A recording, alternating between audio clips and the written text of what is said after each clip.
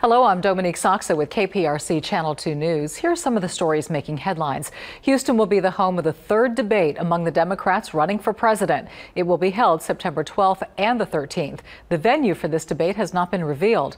American Airlines is apologizing after employees forced a Houston doctor to wear a blanket over her outfit on a flight. The passenger tweeted that employees asked her to cover up or she would not be allowed to board the plane. The airline has also refunded the woman's travel. We continue to keep our eye on the Gulf, tracking the system that may impact our weekend weather. The system has a 90% chance of developing into a tropical storm by Thursday. The track still has some uncertainties, so Houston is not out of the woods just yet. You can track it on our website, click2houston.com. For our weather overnight, clear skies with temperatures dropping into the 80s.